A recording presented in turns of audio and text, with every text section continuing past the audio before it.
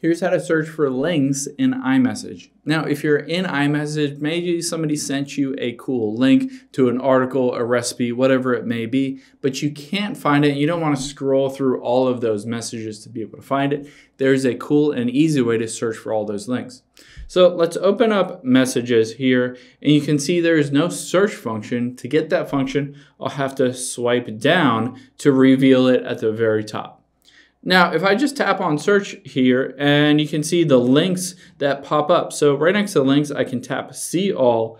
And the cool thing is this will show all of the various links that either I sent, somebody else sent, somebody texted me, anything like that. Any of the links that were shared will be here. You can see maybe I wanted this wings recipe. So I can just tap on it here. It'll go directly to that text message that has that link. And then I can tap on the link, and it'll open up these wings recipe that we wanted to make. So I can go through here and easily and quickly be able to find any of those various links, no matter how old they may be, a week, a month, a year old. I can find all of those older links.